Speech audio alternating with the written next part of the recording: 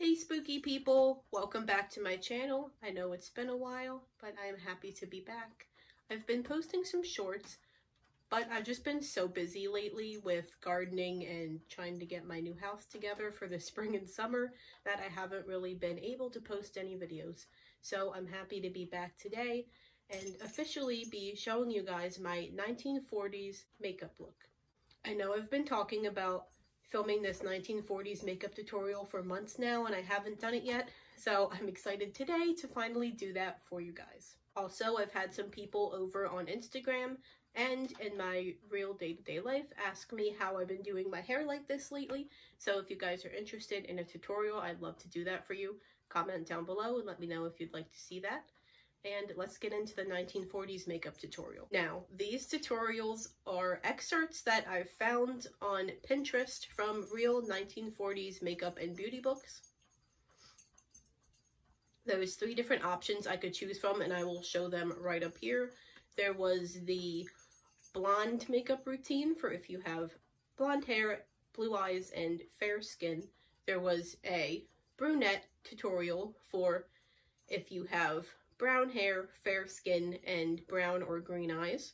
And lastly, there was a dark tutorial for if you have dark hair and not fair skin. So personally, I decided to go with the dark makeup routine just because I have more of an olive complexion to my skin tone, and I'm not really fair. When I do buy foundation, I usually get like a beige tone shade. So my skin tone's kind of more like medium, I would say. And also, I'm dyeing my hair red right now. They didn't have any options for red hair, so I went with the dark also because my natural hair color is very dark brown. And my eyes are also dark brown, so I thought I would kind of go with my natural features a bit. So that's the one I will be showing you guys today, and you can see it right here. And by the way, on the tutorial, as you will see, this is called the Spanish brunette look. So it says on there that we're going to use powder for foundation because I'm not sure when liquid foundation was invented, but I'm pretty sure they just used powders back then. I think I have a powder compact in the other room. I'm going to go look for it, but if I don't have it, we're just going to use liquid foundation. It says to use a raspberry colored blush. So I do have this one. I tried to follow this very closely, so I went to the drugstore and I was able to find this color. I think that's pretty like raspberry in my opinion. This is a Revlon Insta Blush. It's like a cream blush. It's called Berry Kiss, so it's berry colored, so we're gonna go with it. I'm gonna use that for blush today. It also said for lipstick that the lipstick should be a little bit darker than your blush. For lipstick, I also have this Revlon that I purchased at the drugstore. It's called Spicy Cinnamon, and this is the color of it. I think it's very pretty. It's like a brown red almost. And if we compare these two, I would say that they are similar, and this is a little bit darker, a little bit more brown. So I think that it'll complement well for the tutorial. It's also assuming we have black hair, and you guys know I used to have black hair, but lately I've been dyeing it red. So it said to use a black eyebrow pencil to shape and fill in your brows. I don't have black today, but I have a very dark brown that I'm going to use. This is also Revlon. So I think that'll be fine. I think we can tweak things a little bit. Next, it also says if you have dark brown eyes or very dark eyes that you should use purple eyeshadow to accentuate that and bring out kind of like a pop of color, I guess. So I have this Maybelline palette. Yeah, I know the white shade is broken. I accidentally broke it. But as you can see, there's like browns and purples in there and also some whites. So I think I'm going to use like this lavender purple and also this darker purple. I think I'm going to do like dark purple on the outside, this color on the inside, and then above my, like not above, but like above my eye, under my eyebrow, I'm going to do like the white, I think. And today I also have purple mascara. It says to use black mascara. I'm thinking because they didn't have colored mascaras back then. I do have a black mascara, but I kind of want to use the purple because it said purple eyeshadow makes your eyes pop. So I think purple mascara would do the same thing. I think we're going to go in with purple. Let me go see if I can find that makeup compact. Okay guys, I am back with my compact. This is very, very old. I bought it at Kmart, so now you know how old it is. I don't really use powders anymore, but for the sake of this video, I want it to be authentic, so I think we're going to go in with it today. This is a L'Oreal True Match compact. It's made for warm skin tones. I'm not even sure if they still make this anymore. I haven't looked. This is how much I have left. As you can see, it was used and well loved. I believe there's a sponge underneath of this that we can apply with. That's what we're gonna do. I'm actually really excited about the purple shades. So when I do my own makeup, I typically tend to do like browns or golds for like eyeshadows and stuff like that, but I'm very excited about the purple. I think it'll look really nice. I wanted to say one thing I really appreciate about vintage makeup is that I feel like back in the day, the goal of makeup was to like really kind of accentuate your own unique features and kind of make you look like the best version of yourself. Whereas I feel like now with a lot of makeup, the goal is to look very similar to other people. I feel like there's some sort of like ideal like face shape or whatever that nobody really talks about, but everybody's trying to achieve through like contouring and that kind of stuff. So with this, I really like that you can enhance your natural features and make yourself look like the best version of yourself that you can. So today, I think we're going to start out with powder, and then we'll move on to eyebrows, then eyes, and I think we'll do lips last. Okay, so going in with my antique face powder. Here is my sponge. As you can see, that is also used and abused. I'm going to use the clean side today. And this also has a little mirror in it, so that's cute. I'll need that to apply this. So I'm just going to do a few swipes in here. There's like cat hair on here. So I'm going to do a few swipes and then I'm going to try to apply it. Hopefully it doesn't look streaky. I think I stopped using powder because like this type of motion can make it look streaky, but we'll see. So as I kind of mentioned earlier, powder was like my go-to makeup in like middle school and even high school. I think I stopped using powder like late high school, but like 100% my early teen years, all I used was powder. I think because at the time that's what my mom was using as well, so that's why I started using it. And I did like powder. The only thing with it is it can get cakey, especially if it's like hot out and you're sweating. Like the powder is like pretty noticeable that you're wearing it, as opposed to a lot of foundations that kind of blend into your skin. I feel like powder kind of just sits there. I think that's why I stopped using it. And I'm pretty sure I bought this powder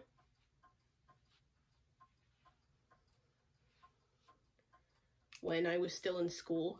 If not when I was in school, then very soon after I graduated. So this powder very well could be like 10 years old. And I know makeup expires, but I feel like powder would be safer to use than, you know, other things that like go in your eyes and all that kind of stuff. So hopefully I don't have any reactions to this. I'll let you know if I end up in the hospital later. But seriously, I think I'll be alright. Okay, so this is my powder. It's on.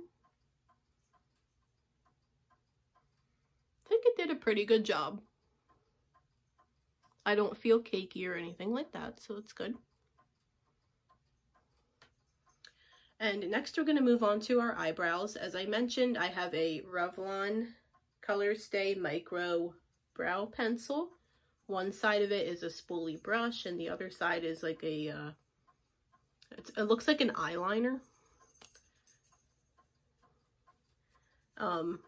Not sure what the color of this is. Like I said, it is dark brown. Oh, okay. So the color is 456 dark brown. I didn't know if it had a name or something, but nope, just dark brown. So that's what we're going to go into with today. Let's consult the tutorial and see exactly what it says about doing your eyebrows, because there was like a little paragraph about how to shape them or something. So let's see what it says. Okay, so what it says is that if your eyebrows need widening or lengthening, to use a black pencil. It said do not go in too heavy because you want it to look natural.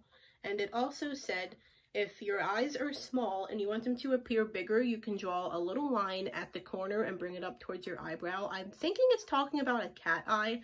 I didn't know they had that back then. I know cat eyes became like a trend in the 60s. So that's different. See, we learn something new every day here.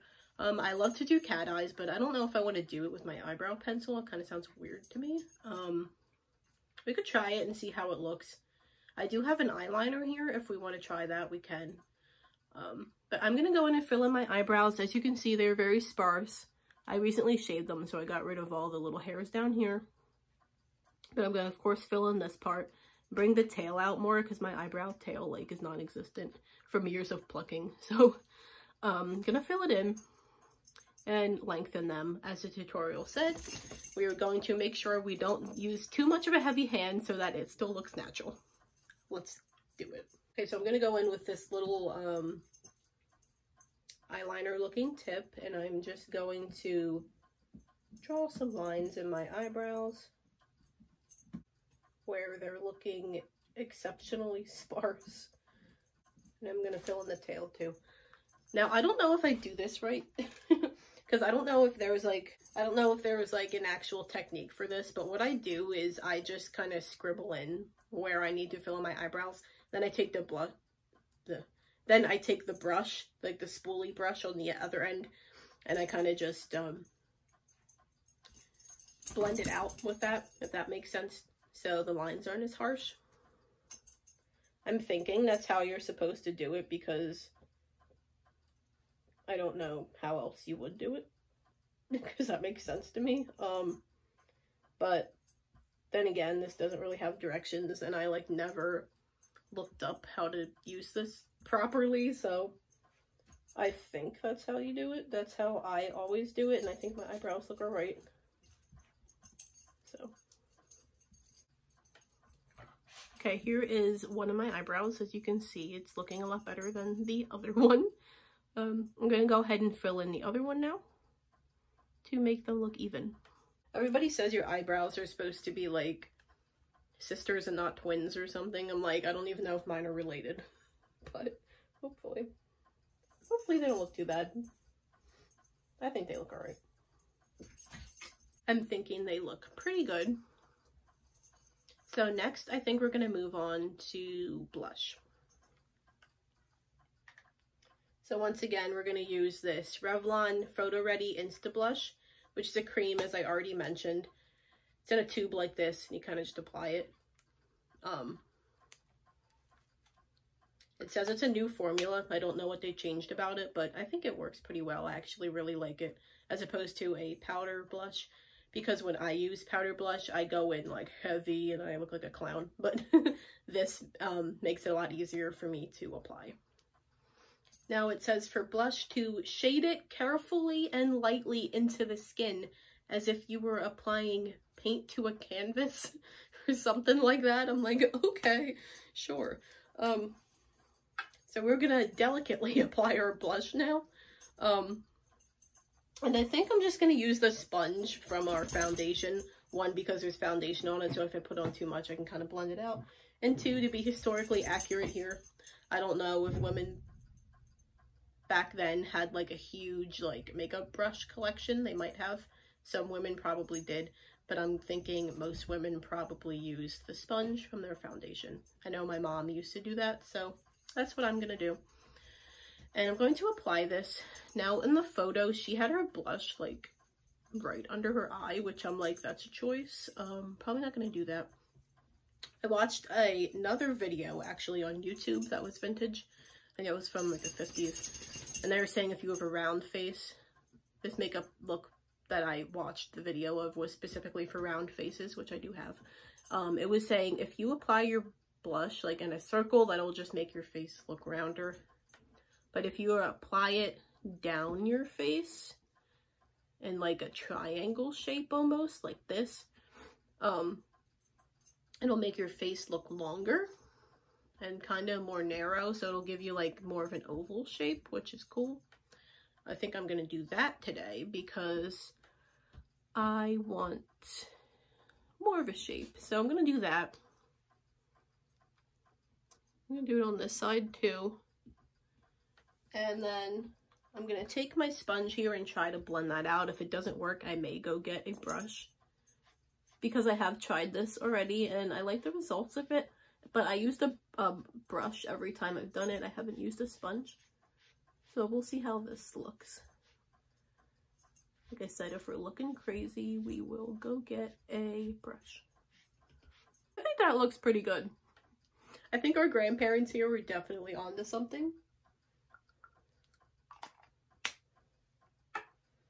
I think this might be my new look. I actually really like it. I'm like, oh, okay.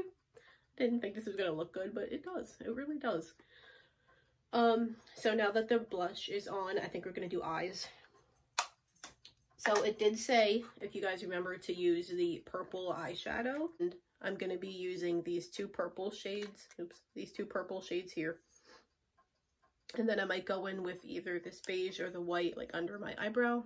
For this, I think I'm just going to use my fingers, guys, because this tutorial does not say anything about what brushes to use, what products to apply this with.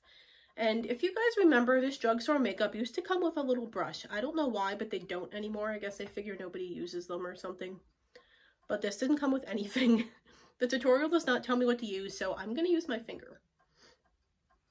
I'm going to go in with this light purple right here. You can see that is on my finger, and I'm just going to put it all over my lid. That is on. You can see it's like a little wash of color. I'm going to do it on this side too. Cute. Okay, so now I'm going to take the dark purple and kind of just put it on the outside.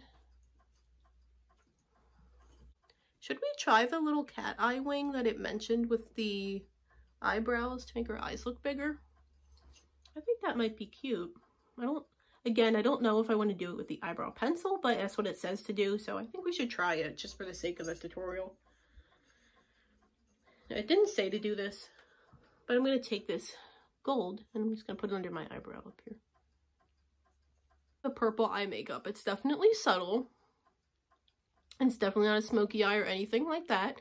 Do you guys think it looks nice with my brown eyes? Let me know.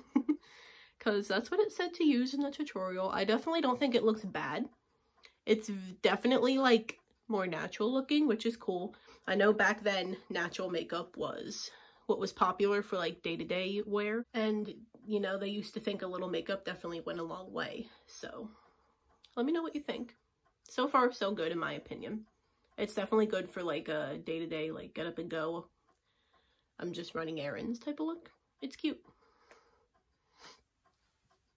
I think I am going to go in with my eyebrow pencil and just try to do a little cat eye and see how it looks. So I have my little pencil here and I'm just going to draw a little line as it said to do, and I'm going to put one over here. Pretty sure it said to go up towards your eyebrow. It didn't say to connect it to anything, so. And it didn't say to draw it out like a wing, it just said do a line, so we're doing a line. Following the directions. And that's how it looks. Not my favorite thing. Does it make my eyes look bigger?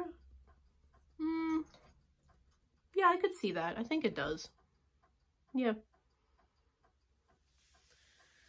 I'm used to doing like a big wing when I do it, so for me, just seeing this little line, I'm kind of like, but I think it does look cute. Okay, so now we're going to do mascara. Let's see what it says about the mascara. Okay, so for mascara, it's specifically saying to use black mascara.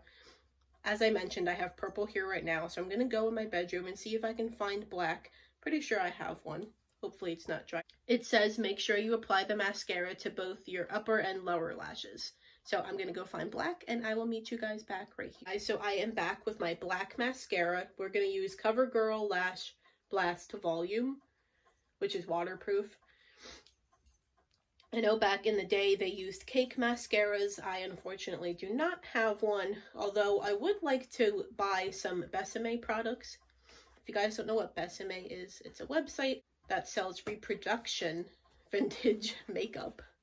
So they sell like cake mascaras, they sell like those big powder poofs for like deodorant to like freshen up and stuff like that. They sell the big like powder compacts. They have authentic lipsticks that were like colors that they sold back in the 20s, 30s, 40s, 50s, which I think is really cool. The makeup is a little bit pricey, but I'm dying to try it, so I might buy some and make a video on that as well. I know it's been out for a long time, but I feel like a lot of people don't know about it, so that might be a fun video as well. So, as I mentioned, no cake mascara for me. That's what it shows in the tutorial, so I'm just going to use my regular here. Big old wand, so let's go in and put it on, and we'll make sure we put it on the top and bottom, as the tutorial says. Okay guys, so here is my mascara applied. I did have to fix my eyeshadow a little bit because this wand is so big. I got some mascara on the top of my eyelid, but I fixed it to the best of my ability, and here is how it is looking. I appreciate that this look is very natural, actually. I think it's cute.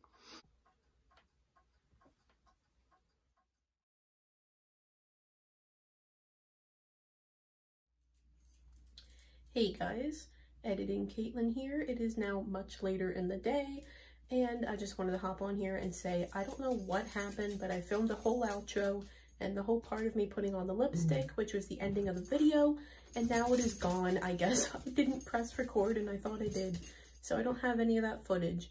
But just so you guys know, I did use the Spicy Cinnamon Revlon. This is my finished look. It's now nighttime, so I've had this look on all day. I went out to the store and I actually got some compliments, so that's awesome. Overall, I do really like how this look turned out, and I think I'm definitely going to incorporate some of these techniques into my everyday makeup look. If you hear something weird in the background, my dog and cat are wrestling, so I apologize. But I just wanted to hop on real quick and film a very impromptu outro. Thank you guys so much for watching, and I will be back very soon with a new video. And also, now that it's June, we're going to start Halloween decor hunting soon, so I cannot wait for that. You guys definitely don't want to miss that. It's going to be a lot of fun this year, and since I moved, I'm going to be going to different stores. So if you want to stick around for that, then please subscribe. I'd really appreciate it. If you're already subscribed, thank you. And again, thank you for watching. I will see you guys next time. Bye.